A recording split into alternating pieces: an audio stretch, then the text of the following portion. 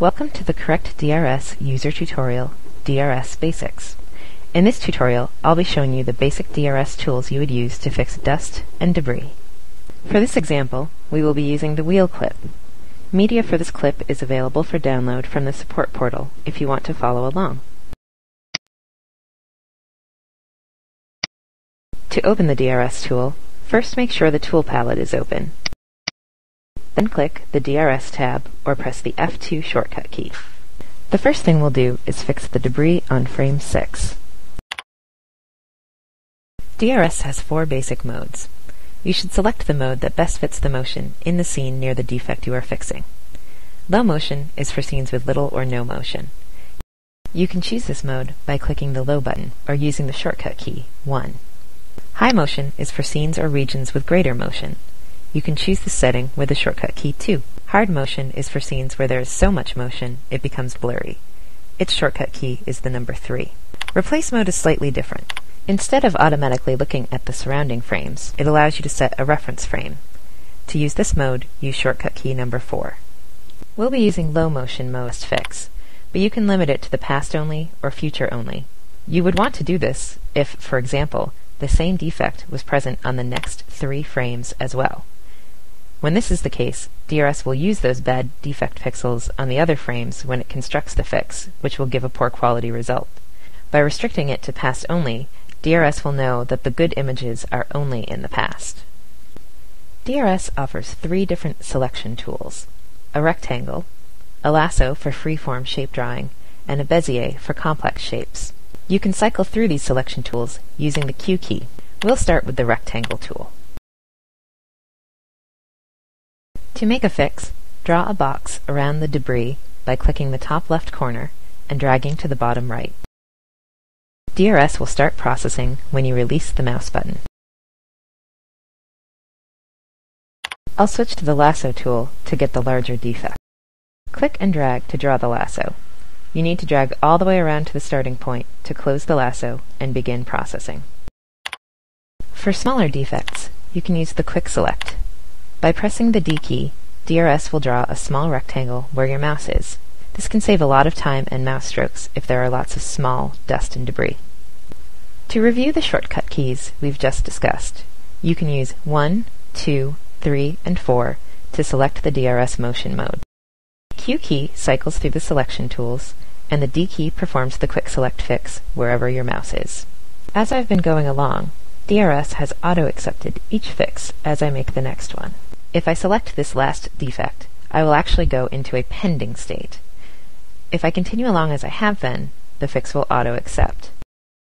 But until I make the next fix, this fix is in a pending state. By pressing the A key, I can manually reject the fix. Now I'm going to repeat that fix. By pressing the G key, I can manually accept the fix before moving on. To review, when a fix is in the pending state, you can manually reject it using the A key or manually accept it using the G key.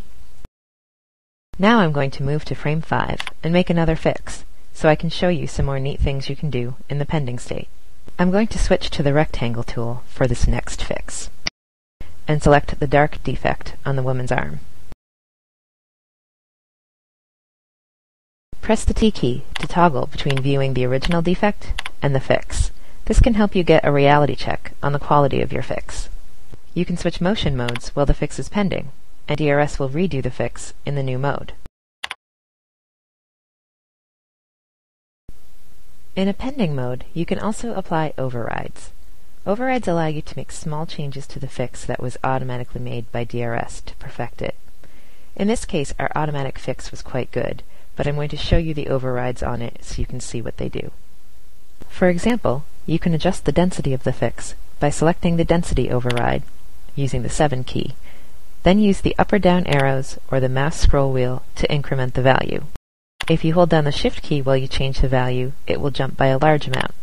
Hold down the Control key to jump by a smaller amount. You can also use overrides to move the fix, rotate the fix, change the border size, add grain, or change the opacity. Each of the overrides can be accessed by a shortcut key. 5 will access move over and move under. 6 will access rotate over, rotate under. 7 will access density. 8 will change the border size. 9 will add grain. And 0 will change the opacity. Now I'm going to accept this terrible looking fix so I can show you the history review and undo tools. I'm introducing the history review and undo tools here in DRS, but the history review feature includes all changes made in DRS, autofilter, paint, and scratch. By pressing the W key, I can toggle display of the original values. A blue outline will indicate the regions that have been fixed. In this case, the box is much larger than the actual fix area because I applied the move and rotate overrides. If we go back to frame 6, you can see the outlines closely match the lassos that I drew. This display of the fix regions will stay on as you navigate through the clip until you toggle it off. Now I'll return to frame 5 so I can undo that bad fix. To undo the fix, I will use the Get Original Values feature. This will return the pixels to their original form before any fixes were made. To get back the original pixels in a region, click and drag a rectangle using the right mouse button.